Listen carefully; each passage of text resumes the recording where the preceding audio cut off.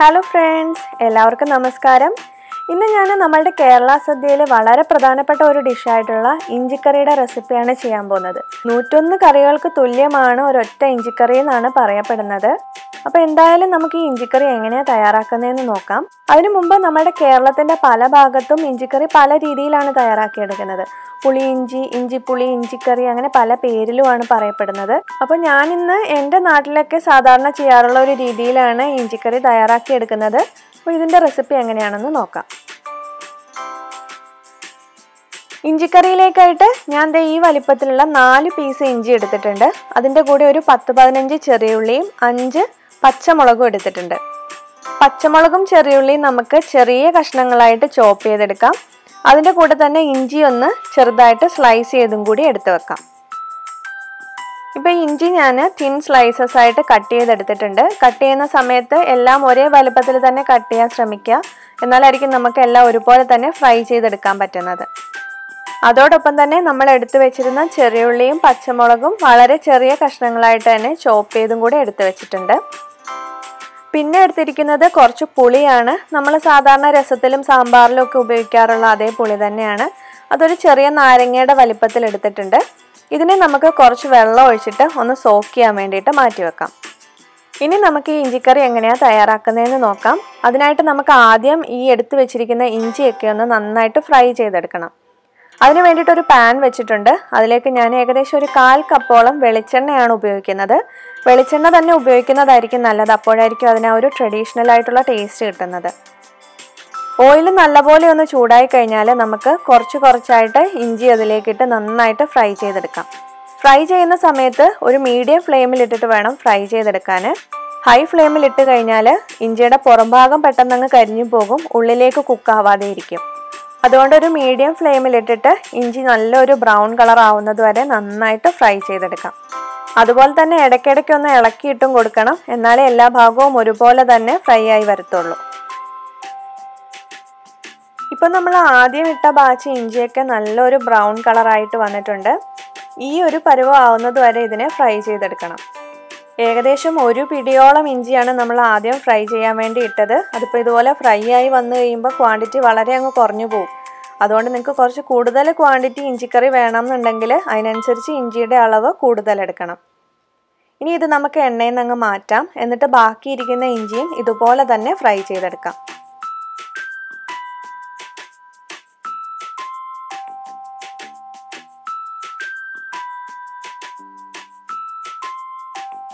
നമ്മൾ എടുത്തു വെച്ചിരുന്ന ഇഞ്ചിയെല്ലാം നല്ലൊരു ബ്രൗൺ കളർ ആവുന്നത് വരെ ഫ്രൈ ചെയ്തെടുത്തിട്ടുണ്ട്.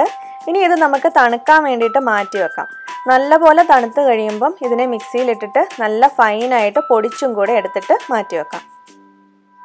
ഇനി അതേ എണ്ണയിലേക്ക് നമുക്ക് കുറച്ച് കടുക് ചേർത്ത് കൊടുക്കാം.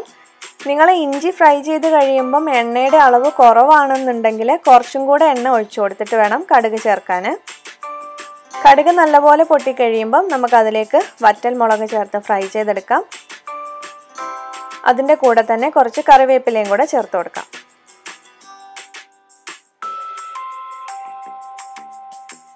കറിവേപ്പിലയൊക്കെ നല്ലപോലെ ഒന്ന് ഫ്രൈ ആയി വന്നു കഴിയുമ്പം നമുക്കിതിലേക്ക് നേരത്തെ അരിഞ്ഞു വെച്ചിട്ടുള്ള പച്ചമുളകും ചെറിയ ഉള്ളിയും കൂടെ ചേർക്കാം.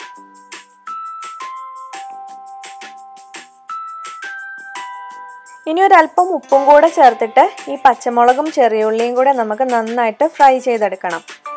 ഒരു മീഡിയം ഫ്ലെയിമിലിട്ടിട്ട് ഉള്ളിയൊക്കെ നല്ലൊരു ഗോൾഡൻ കളർ ആവുന്നത് വരെ ഫ്രൈ ചെയ്ത് കൊടുക്കാം. ഫ്ലെയിം അങ്ങ് കൂട്ടിയിടരുത്. കരിഞ്ഞു പോയി കഴിഞ്ഞ് കഴിഞ്ഞാൽ ഒട്ടും ടേസ്റ്റ് ഉണ്ടാവില്ല. അതുകൊണ്ട് ചെറിയ ഫ്ലെയിമിലിട്ടിട്ട് നമുക്ക് നന്നായിട്ട് ഇതിനെ ഫ്രൈ ചെയ്തെടുക്കാം. ഇപ്പോൾ ഉള്ളിയൊക്കെ ഒരു ചെറിയ ഗോൾഡൻ കളറായി വന്നിട്ടുണ്ട്. ഇത്രയും പോരാ, നമുക്ക് കുറച്ചും കൂടെ ഫ്രൈ ആയി വരണം.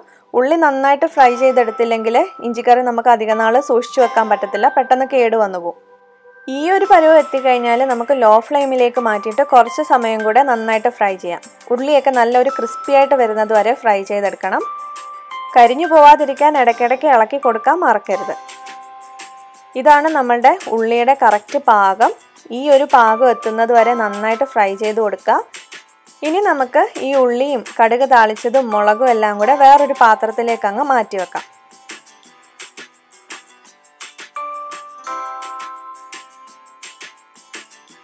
ഇപ്പോൾ നമ്മൾ ഫ്രൈ ചെയ്തെടുത്ത ഉള്ളിയുടെ മിക്സർ ഞാനൊരു പാത്രത്തിലേക്ക് മാറ്റിയിട്ടുണ്ട്. ഇത് നമുക്ക് അങ്ങോട്ട് മാറ്റി വെക്കാം.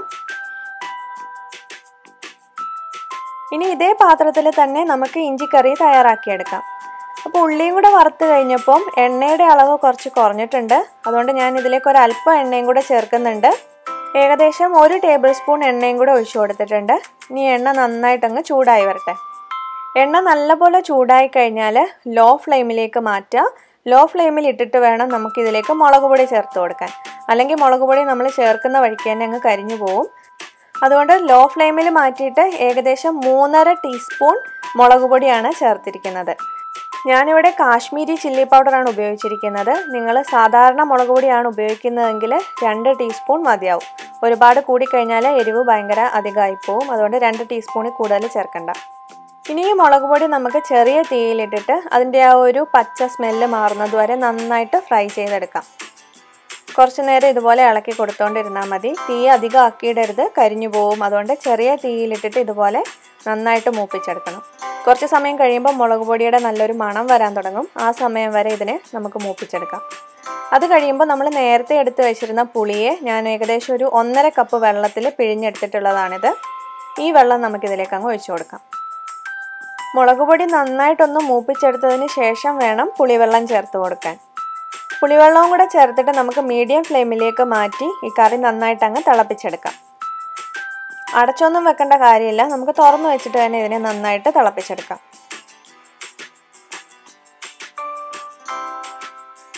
ഇപ്പം നമ്മളുടെ കറി നന്നായിട്ട് തിളച്ച് വന്നിട്ടുണ്ട്. തിളച്ച് നമുക്കിതിനെ കുറുക്കിയെടുക്കണം. അതിന് മുമ്പായിട്ട് നല്ലപോലെ തിളച്ച് വരുന്ന സമയത്ത് നമ്മൾ ഫ്രൈ ചെയ്ത് വെച്ചിട്ടുള്ള ഉള്ളിയുടെ മിക്സർ അങ്ങ് ചേർത്ത് കൊടുക്കാം. ഇഞ്ചി ഇപ്പം ചേർക്കണ്ട, ആദ്യം ഉള്ളി മാത്രം ചേർക്കുക. ഉള്ളിയും കൂടെ ചേർത്തിട്ട് ഇതിനെ കുറച്ച് സമയം കൂടെ തിളപ്പിച്ച് നമുക്കിതിനെ നന്നായിട്ട് കുറുക്കിയെടുക്കാം. അതിനുശേഷം വേണം ഇഞ്ചി ചേർത്ത് കൊടുക്കാൻ. ഇപ്പോൾ നമ്മളുടെ കറി ഏകദേശം ഒന്ന് കുറുകി വന്നിട്ടുണ്ട്. കുറച്ചും കൂടെ ഒന്ന് തിക്കായിട്ട് വരണം. ഇലയിൽ നമ്മൾ ഒഴിച്ചു കഴിയുമ്പം ഒഴുകി പോകാത്ത ആ ഒരു പരുവത്തിലായിരിക്കണം ഇഞ്ചിക്കറി കിട്ടേണ്ടത്. ഈ സമയത്ത് നമുക്കിതിലേക്ക് കുറച്ച് ഉപ്പും കൂടെ ചേർത്ത് കൊടുക്കാം. ഇപ്പം ഞാൻ കുറച്ചേ ചേർത്തിട്ടുള്ളൂ. ലാസ്റ്റിൽ നമുക്ക് ടേസ്റ്റ് നോക്കിയിട്ട് ആവശ്യത്തിന് വേണമെങ്കിൽ പിന്നെയും ചേർത്ത് കൊടുക്കാം. ഈ സമയത്ത് നമുക്ക് വറുത്ത് പൊടിച്ച് വെച്ചിട്ടുള്ള ഇഞ്ചിയും കൂടെ ചേർക്കാം. ഇഞ്ചി ചേർത്തിട്ട് അധിക സമയം തിളപ്പിക്കേണ്ട, ഇഞ്ചിയുടെ ആ ഒരു മണമൊക്കെ അങ്ങ് പോകും. അപ്പോൾ ഇഞ്ചിയും കൂടെ ചേർത്ത് മിക്സ് ചെയ്തിട്ട് ഒരു തിള വന്നു കഴിയുമ്പോൾ നമുക്ക് ഫ്ലെയിം അങ്ങ് ഓഫ് ചെയ്യാം. ഇതിപ്പോൾ നന്നായിട്ട് അങ്ങ് മിക്സ് ചെയ്ത് കൊടുക്കാം. എന്നിട്ട് ഒരു മീഡിയം ഫ്ലെയിമിലിട്ടിട്ട് നമുക്കിതിനെ ഒന്നും കൂടെ ഒന്ന് തിളപ്പിച്ചെടുക്കാം. ഇപ്പോൾ ഇഞ്ചിക്കറി നല്ല തിക്കായിട്ട് വന്നിട്ടുണ്ട്, നല്ല കുറുകി വന്നിട്ടുണ്ട് ഇഞ്ചിയും കൂടെ ചേർത്ത് കഴിഞ്ഞപ്പം. ഈ സമയത്ത് ടേസ്റ്റ് നോക്കിയിട്ട് നമുക്ക് ആവശ്യത്തിനുള്ള ഉപ്പ് ചേർത്ത് കൊടുക്കാം. ഇത്രയും മതി, ഈ ഒരു പരുവത്തിലെടുത്താൽ മതി. നമുക്ക് ഫ്ലെയിം ഓഫ് ചെയ്യാം. ഫ്ലെയിം ഓഫ് ചെയ്ത് കഴിഞ്ഞാൽ ഇതിലേക്ക് നമുക്ക് ഒരു 2-3 നുള്ള് ഉലുവാപ്പൊടിയും കൂടെ ചേർത്ത് കൊടുക്കാം. ഒരുപാട് ചേർക്കണ്ട, കയ്പ്പ് വരും. 2-3 നുള്ള് മാത്രം ചേർത്താൽ മതി. ഉലുവാപ്പൊടിയും കൂടെ ചേർത്തിട്ട് നല്ലപോലെ ഒന്നും കൂടെ ഒന്ന് മിക്സ് ചെയ്ത് കൊടുത്താൽ നമ്മളുടെ ഇഞ്ചിക്കറി റെഡിയാണ്. ഇതൊരു എയർ ടൈറ്റ് കണ്ടെയ്നറിലൊക്കെ ആക്കി നനഞ്ഞ സ്പൂണും കൊണ്ട് എടുക്കാതെയൊക്കെ സൂക്ഷിച്ചു കഴിഞ്ഞാൽ ഏകദേശം 1 മാസത്തിലധികമൊക്കെ നമുക്ക് ഫ്രിഡ്ജിൽ സൂക്ഷിച്ചു വെക്കാൻ പറ്റും. അപ്പോൾ നമുക്ക് ഈ ഇഞ്ചിക്കറി ഒരു സെർവിങ് ഡിഷിലേക്ക് മാറ്റാം. വളരെ ടേസ്റ്റി ആയിട്ടുള്ള നമ്മളുടെ ഇഞ്ചിക്കറി റെഡി ആയിട്ടുണ്ട്. പിന്നെ ചില സ്ഥലങ്ങളിൽ ഇതിൽ ശർക്കര കൂടി ചേർക്കാറുണ്ട്. അപ്പോൾ ഞാൻ ഇതിൽ ശർക്കര ചേർത്തിട്ടില്ല, ഞാൻ കുറച്ച് എരിവോടെയാണ് എടുക്കുന്നത്. നിങ്ങൾക്ക് വേണമെങ്കിൽ ഇതിൽ അല്പം ശർക്കര കൂടി ചേർക്കാം. പക്ഷേ ശർക്കര ചേർക്കുന്നുണ്ടെങ്കിൽ നിങ്ങൾ ഉപയോഗിക്കാൻ ആവശ്യത്തിന് ഒരു പാത്രത്തിലേക്ക് മാറ്റിയിട്ട് അതിലേക്ക് ആവശ്യത്തിന് ചേർത്ത് കൊടുക്കുന്നതായിരിക്കും നല്ലത്. മൊത്തത്തിൽ ശർക്കര ചേർത്ത് കഴിഞ്ഞാൽ നമ്മൾ സൂക്ഷിച്ചു വെക്കുന്ന സമയത്ത് ചിലപ്പോൾ പുളിച്ചു പോകാനുള്ള സാധ്യതയുണ്ട്. അതുകൊണ്ട് കുറച്ച് മാത്രം ആവശ്യത്തിന് എടുത്തിട്ട് അതിലേക്ക് ശർക്കര ചേർത്തിട്ട് ഉപയോഗിച്ചാൽ മതി. അപ്പോൾ എല്ലാവരും ട്രൈ ചെയ്ത് നോക്കുക. ചെയ്ത് നോക്കിയിട്ട് നിങ്ങളുടെ ഫീഡ്ബാക്ക്സ് തീർച്ചയായിട്ടും അറിയിക്കണം. ഇഷ്ടപ്പെട്ട് കഴിഞ്ഞാൽ റെസിപ്പി ലൈക്ക് ചെയ്യാനും ഷെയർ ചെയ്യാനും ചാനൽ സബ്സ്ക്രൈബ് ചെയ്യാനും മറക്കരുത്. ഇതുപോലത്തെ മറ്റൊരു റെസിപ്പിയുമായിട്ട് നമുക്ക് വീണ്ടും കാണാം. അതുവരെ ബൈ.